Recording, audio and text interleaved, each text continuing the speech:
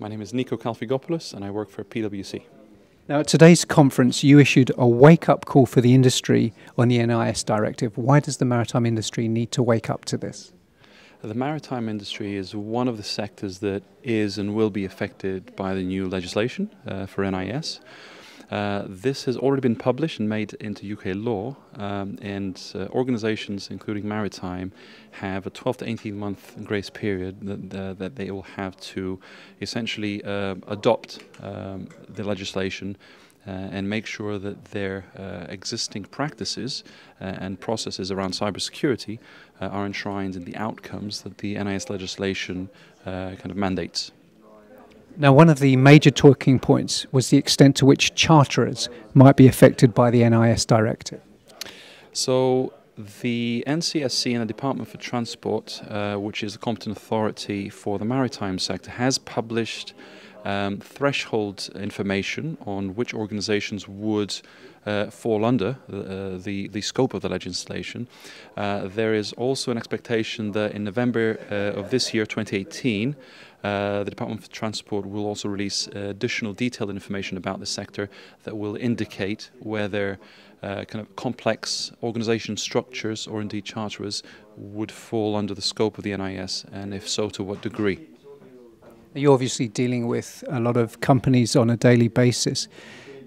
Given the multiple challenges out there, NIS, GDPR and so on and so forth, to your mind, where should the cybersecurity function sit within a shipping organisation? That's a very good question, and typically cybersecurity tended to be siloed and usually sits within IT. That's not something that we see as the most effective form of managing cyber risk, and indeed, based on the focus of the NIS directive, not being just about cybersecurity but about operational resilience as well, I think it would be beneficial for organizations to consider moving cybersecurity responsibility a level up, but also in liaison and in touch with other parts of the business, whether that's operational parts, compliance, legal, and essentially to have a link also to the board in order to be able to properly represent and report on cyber risk.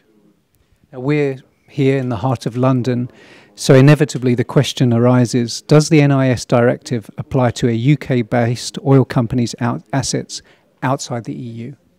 That's a difficult question which I can't necessarily answer at this moment in time with the information that has been made public. I would say that an organisation based in the UK would be expected to treat its assets, whether they are based geographically within the UK or outside, within the same kind of scope, remit and cover. So I would expect organisations to have a process for their assets and controls and outcomes that affect cybersecurity in the same way. I don't think it would make sense for organisations to duplicate that effort just to treat assets elsewhere differently. And now GDPR is here. Do you think that this directive will gain greater visibility? Because after all, the sanctions are pretty much the same for both. That's very interesting, actually, and I think that the press coverage and the amount of noise that GDPR has made may indeed help NIS to overcome the initial, if you will, huddle of accepting that legislation is coming, it's here, and there is responsibility for organizations to take ownership of that legislation. So that discussion, I think, most probably has already taken place because of GDPR. So I think that because the NIS directive is on a similar journey, it should make it easier for organizations to assimilate and factor in their day-to-day business and objectives and become compliant in the coming months and years. And finally, this is your first European Maritime Cyber Risk Management Summit. How have you found the day? The day has been very, very interesting so far. The speakers that I have heard and listened to have provided useful insight on their respective fields of expertise.